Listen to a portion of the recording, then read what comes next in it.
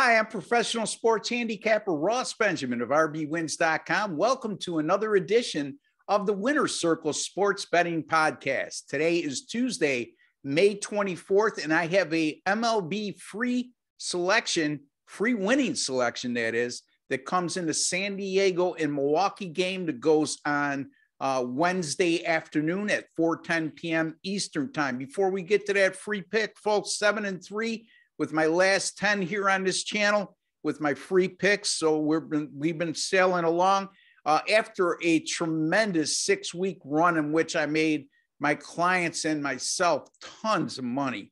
I had a very bad week last week. Hey, you know what? I'm as transparent as they come. I tell you when we're winning. I also tell you when things are going a little bit south, and they did last week. But I began the week last night with a 10-star top play winner in the Boston Celtics Miami Heat game under the total of 206.5. That game landed on 184. So an easy winner there. That improves my 10-star top plays to 26-10 with my last 36. Folks, that's good for 72%. And don't forget my Major League Baseball 10-star top plays. I've started a little slow in terms of giving out a lot of selections in Major League Baseball early on, but I'm starting to pick up the pace now. But my Major League Baseball 10-star top plays are 3-0 this year, and I've also gone since the start of last year, 45-23 with my Major League Baseball 10-star top plays. As you can see, when we're talking about a 162-game season and about a quarter of a way through this season, a lot of time has elapsed, and I've only given out 68 of those plays and won 45 of them. And folks, none of those plays exceed minus 140, very seldom even approach it. I really like to make my Mendoza line at 135. And when it comes to money line betting, and of course, there's totals put in there, there's underdogs in there, there's run line selections as well. So I cover every base when it comes to Major League Baseball betting, a lot of money to be had. So again, folks, 74-56 with my last 130 overall. Still making my clients a very good amount of money with all those selections. If you're a dime player, you're up over 14 grand. Nickel players up over 7 grand. And that's over the last 7 weeks. And that's what a bad week last week. So rbwins.com is where you could get my premium paid selections.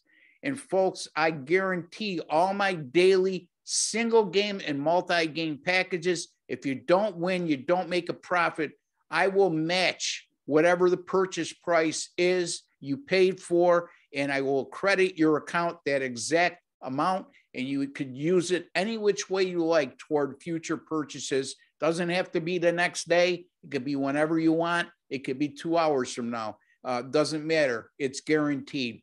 In terms of my subscription plans, 1 week, monthly, annual, like I've done for the last few years now, if you are not making a profit at the end of your subscription after your expiration date comes up, then I will extend your package until you do. Some of you know exactly what I'm saying because last week we had a bad week and I extended your packages, and I will continue to I see you in the black and making money. I will never ask any of you for any money unless I'm making you money, with the exception of you have to at least initially dabble in. And you know what, folks? For those of you who are on the fence and have not registered at my website, all you need to go is to rbwins.com, top left-hand side. When you're looking at your screen, you'll see a register tab. It's a one-time process, very short process. Fill out the registration form. You'll be in the system. And why would you want to do that? Because I'm going to give you a $100 sign-up bonus free that will be credited to your account, and you could use that toward any purchases you would like in the future. Again, that's rbwins.com. And don't forget, folks, if you have not subscribed to our YouTube channel, it's absolutely free to do so. You'll see that OSGA tab down here at the bottom, or logo, I should say. If you hover over that, the subscription bar will come up. Hit that subscription bar, and while you're there, hit the notification bell so you're alerted immediately upon any of our sports betting videos going up on this channel. All right, let's get to the free pick. And we're going to talk about the game between the Milwaukee Brewers and the San Diego Padres. That game will take place at 4:10 p.m. Eastern time on Wednesday, May 25th, and it will take place at Petco Park in San Diego.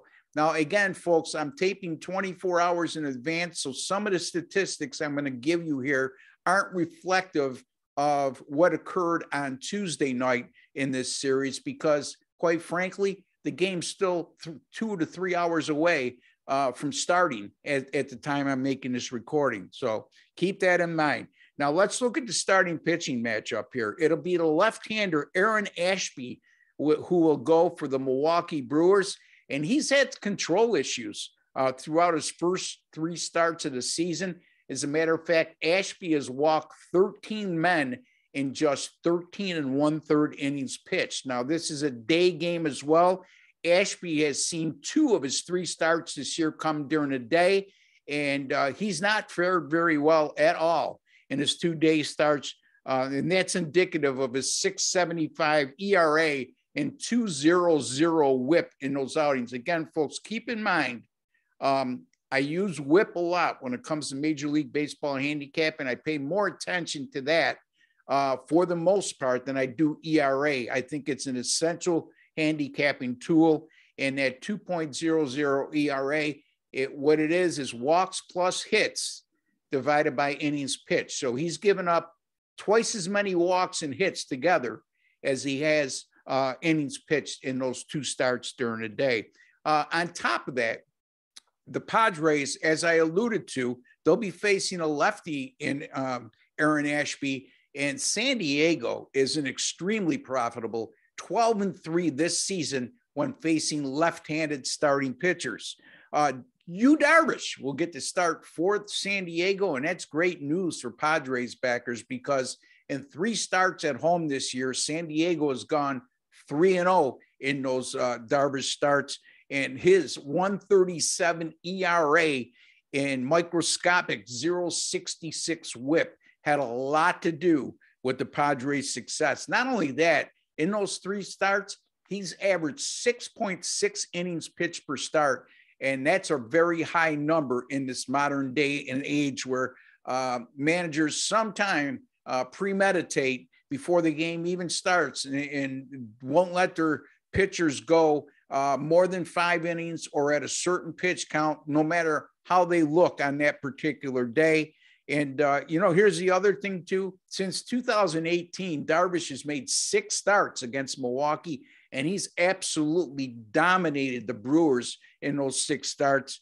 How dominating? How about a 1.64 ERA and an 0.79 whip during those 6 starts against Milwaukee? The Padres bullpen, they've been on fire of late. I should say they've been lights out of late, as they posted a staff 1.11 ERA over their last 7 games. This is a Padres team that heading into Tuesday, again, we're looking at Wednesday game. I don't know the result from Tuesday, but going into Tuesday's action, the Padres had won 5 in a row and 7 of their last 8. In addition to the fact, in those last 8 games, they've allowed 3 runs or fewer on 7 of those occasions. So it's not only been Yu Darvish and the San Diego bullpen, it's been the Padres all together. Their pitching has been tremendous of late, and it's a big reason why they're off to a 28-14 start this season,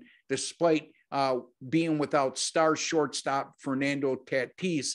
I'm going to go with San Diego here, folks. I mean, right now, as we speak, they're minus 125, and I just think that's a tremendous money line betting value right now. I'm going to take San Diego minus 125 over the Milwaukee Brewers on Wednesday afternoon, 4:10 p.m. Eastern time start. That's Wednesday, May 25th. Until the next time, I'm Ross Benjamin I'd like to wish each and every one of you all the very best. Don't forget, give me a like at the end of the video, folks.